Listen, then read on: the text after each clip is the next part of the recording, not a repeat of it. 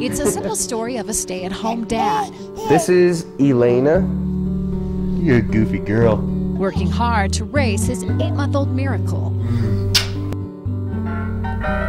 She loves this thing more than anything. She loves hanging out with Dad. But it's the story of the background of how Brandon Adam got here. Good girl. That's not so simple. Didn't think I was gonna be a dad until probably I was old, because I had a lot of plans for the military. If you look closely, he's tackling parenthood after losing his legs. 2007, we were in Baghdad. I was the gunner. It went boom, took out the right side of the vehicle, just couldn't get out, and I couldn't realize why I was getting up. My body went to shock, and that was it. I don't remember anything after that. He woke up in a hospital a few days later.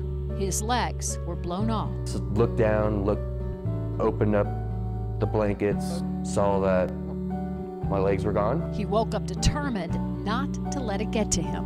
When I signed that paperwork, when I joined at 17, I knew what I was doing. He wanted to ski again.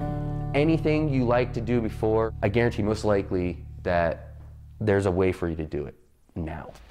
There you go. So he started training at Life Quest Transitions in Colorado Springs. Military helping military, you know your mentality. They treat you like a regular person, like a regular athlete. He decided to take up monocross. It's pretty much border cross and skier cross, just with a sit ski. Essentially, extreme skiing with no legs. The smallest jump is 50 feet. He even came in second in the X Games in Aspen, and now tackling a new challenge. We're trying to get it into Olympics for Russia, but we'll see.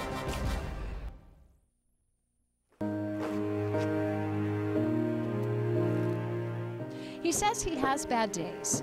It really didn't hit me until I started going in a wheelchair. Is in pain a lot, but he's not bitter. The world's not built for handicapped people. So you gotta adapt and overcome. Instead, Brandon is grateful. If I have a problem with something, that's what I just say to myself, and just adapt. You know, figure it out. Easy peasy. My left hand is working the hand controls. I'm pushing down to accelerate. Brandon has been honored for his heroism, receiving a Purple Heart, a presidential coin from President Bush. But he'll tell you his greatest accomplishment happened simply because of the explosion. I was having such issues with how am I gonna get married? Who's gonna want me like this? He met his soon-to-be wife shortly after he got out of the hospital. She was the nicest person I've ever met. I think she saw that I was genuine. He vowed to stand by her side on his wedding day. So they built me legs for my wedding.